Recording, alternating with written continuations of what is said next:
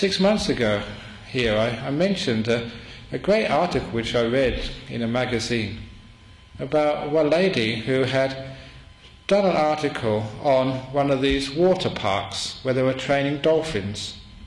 They're training dolphins actually to jump through hoops.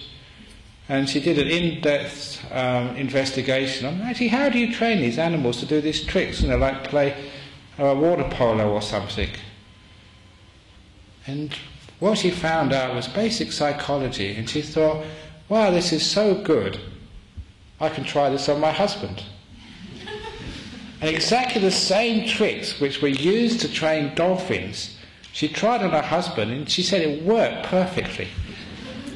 And it was just basic mindfulness. Whenever her husband did something stupid, she would completely ignore it.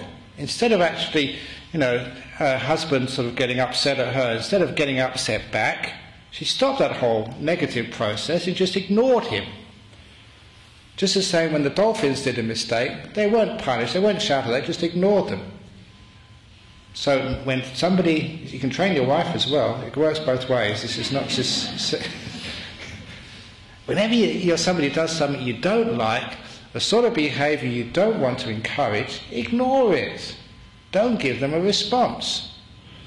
And when they do something, when that dolphin jumps a little bit higher, a little bit closer to the hoop, then you give them a fish.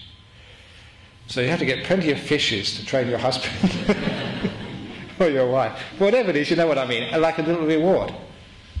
Because the positive response is always far more effective, the positive rewards. And you can actually see this happen, but to be able to give those positive rewards, you've got to be mindful enough and kind enough to make this wonderful Buddhist combination, not just mindfulness, but with kindness as well. Put those two together there, so you're aware and you're kind.